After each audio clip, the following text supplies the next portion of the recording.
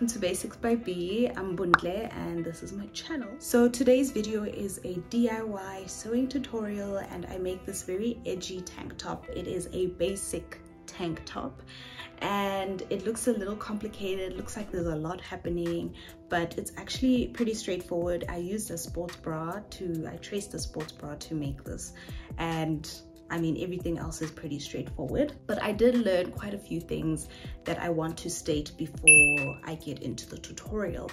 So firstly, you may want to make sure that the fabric that you use is not see-through. If your fabric is similar to this where it is kind of see-through but it's not too bad, then I guess it's okay. Use fabric that is very stretchy. If your fabric does not stretch, this will not work. Or if you don't use stretchy fabric, then you might need to add a zip or buttons, and that in itself is a completely new project and it's not basic at all, so I'm not even gonna try to do that. But yeah, make sure your fabric is stretchy. So use scuba, use ribbed, anything that's 4-way, 2-way stretch, but it needs to really stretch, otherwise you will not get your head over this part. Use a zigzag stitch for the neck piece because this has to go over your head, and if you're using a straight stitch you can't really stretch that. So use a zigzag stitch by the neck piece, but everything else you can keep as a straight stitch. You may want to sew as straight as possible, especially for all the hemming that you're going to do. So if your hemming is not straight, your straight stitch that happens here, if it's not straight, that's the first thing that is noticeable. So just make sure that your hemming stitch is straight, and then your top will look very professional and chic. The project should take you about an hour 15 at most. So do take your time when you make it. Don't try and rush the project. It's quite, when you watch the video you think, okay, 20 minutes, you know, I can do this in 20 minutes, but do take your time. It did take me a lot longer than 20 minutes. It took me about an hour to make it. So take your time so that your top turns out looking professional and not like tacky. So those are my key learnings. Really hope that you enjoy the tutorial. I hope that you tag me in your posts if you decide to make the top. And I mean, if you are confused about something, please do send me a DM on Instagram. I'm happy to answer any sewing questions, or just comment down if you have any questions. I hope you enjoyed the video and happy sewing. Need stretch fabric, scissors, pins, sports bra, and a piece of paper and a pen. You're going to need the back part of your sports bra for the front of your top. So you want to just fold this in half. Hold on to here, fold it in half. Okay, once you folded it in half, you might just want to pin it into place so that it's easier to trace out your pattern.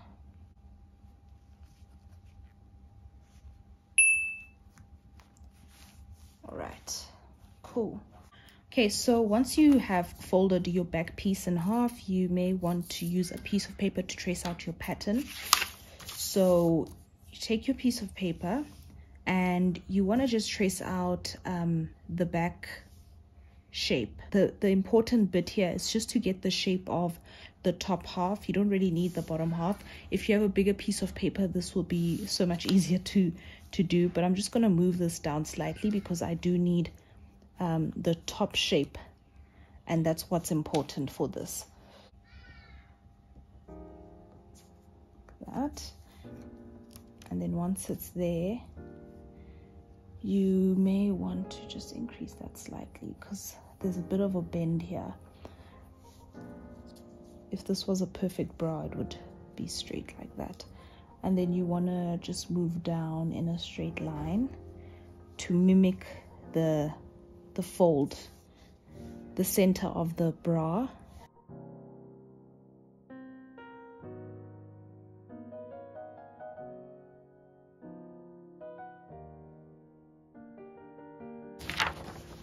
So that's more or less the shape you want.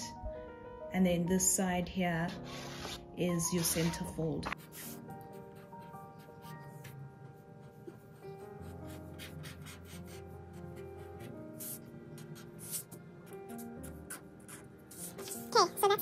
Okay, for the second front part, you need the shape of the front of your bra, but you only need like almost half of that. So just that sort of shape. And to create that, just gonna fold my bra in half, and then I just repeat the same process of tracing out the shape of the bra, but I don't need the entire top, I just need about half of the top. So this is my center fold line, this is my, like, the chest part that goes up to the shoulder. Let's stop here. And then I wanted to move in that sort of shape, so I think there would be a good place.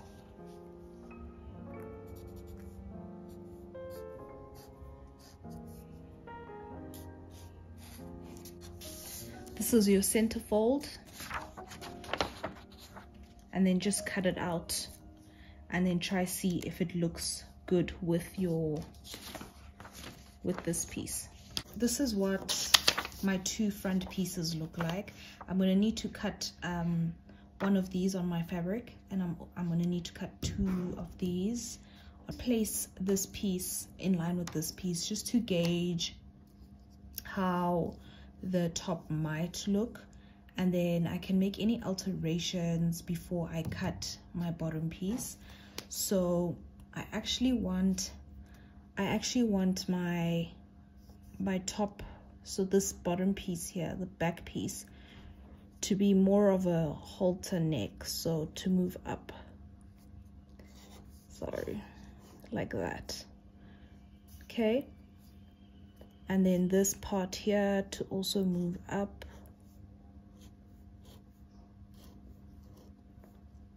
like that. Okay, so I want to just increase this area, increase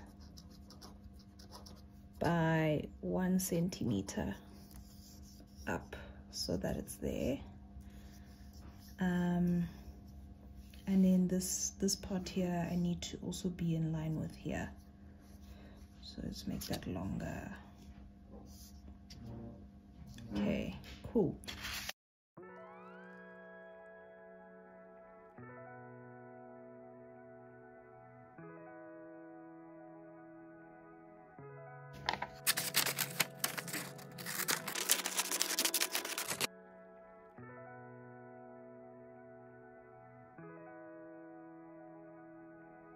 And I just need to add like a neck piece so that it looks more like a halter neck, polo neck sort of top, and that's usually just a rectangle, but I need to measure my neck for that. For the neck piece that's going to go on the top here, I measured the circumference of my neck, and that's 33 centimeters. Cut out a 33 centimeter rectangle.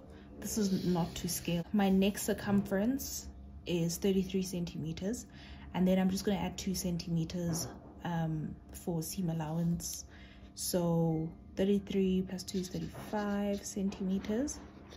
And then the thickness of the band be about 4 centimeters wide, so I would have to cut out 8 centimeters, and then we're going to fold that 8 in half, so this is going to be 8 centimeters.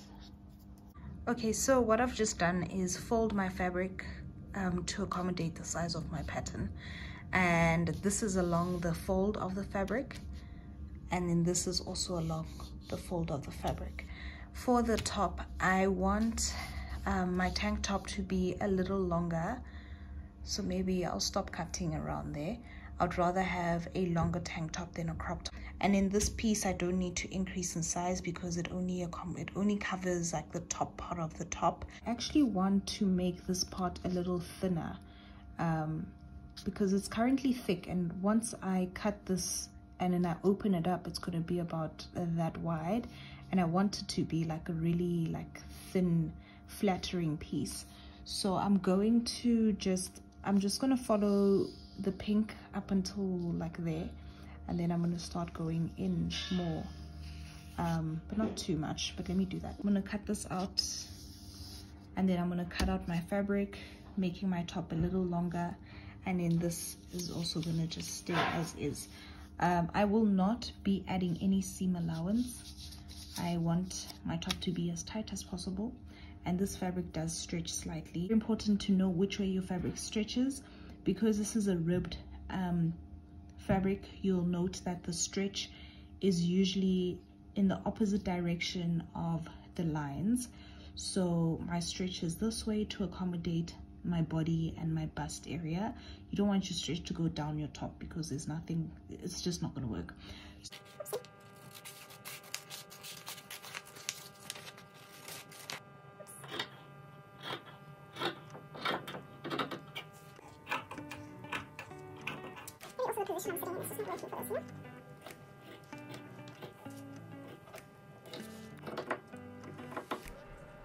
Second piece, same thing.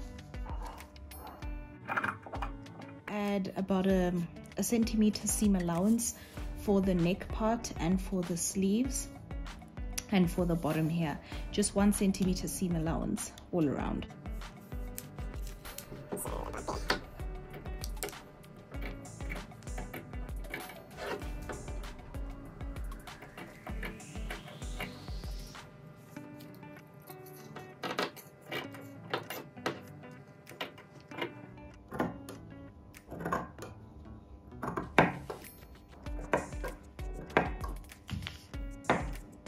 Okay, for the neck piece, I need a 8 by 33 centimeters, but I'm just going to fold the fabric so that I can have a symmetrical neck piece.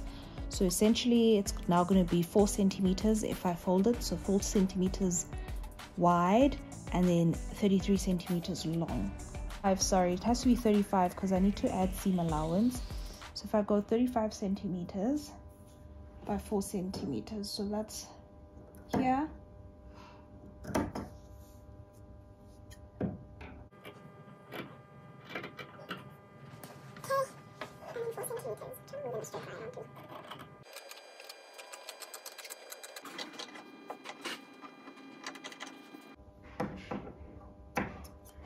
Okay, I think I'm done. You're gonna have a total of 5 pieces. You need 1 front, 1 back, 1 neck piece that's gonna attach on this piece, and then you need 2 of these as well, because these are gonna attach together on the shoulder, 1 front, 1 back as well. And then I've also just hemmed my pieces here. I just folded the edge twice. These smaller bits, I folded all the sides.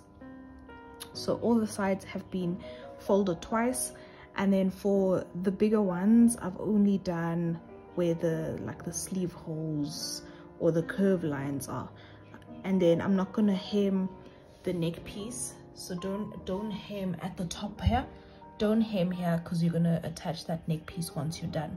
So just hem here and then hem all of this here. I'm gonna do a straight stitch on all my hemmed bit.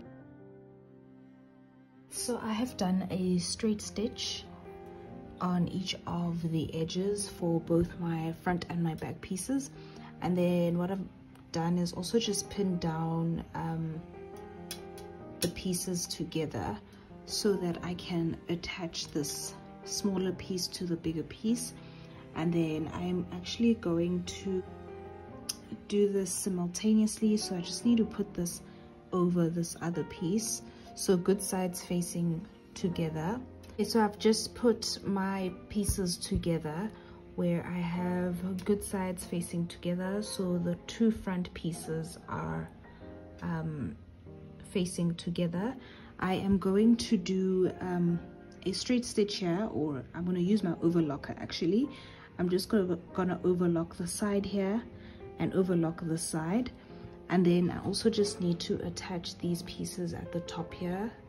So I need to overlock here, overlock there, and then I'm going to also overlock this piece, and then overlock this piece as well. I'm going to use my overlocker because it's a lot easier to work with. So I have just attached all my pieces together by the shoulders, the neck piece, and then on each side of the top. And then I just need to add this neck piece here over there on here. So the first thing I'm going to do is just overlock here to close it, and then I will be attaching it onto the rest of the top once that's just done. Close my neck piece, and then I'll just attach it to here. So I first need to flip it over. Flip like your top to good sides facing out, so the normal good side, and then you're going to attach the neck piece by making sure that the fold of the neck piece is facing down and then the open bit is facing up. Then you attach it in a circular like way so that you have your back seam in line with the back of the top, and then the front wouldn't have a seam because there's only one seam. And then what you're going to do is just do a overlocking stitch all the way around. Yeah, and then once you're done that, you may also want to just hem the bottom of the top. I'm just going to fold it twice, similar to what I did at the top here. Fold it twice and do a straight stitch.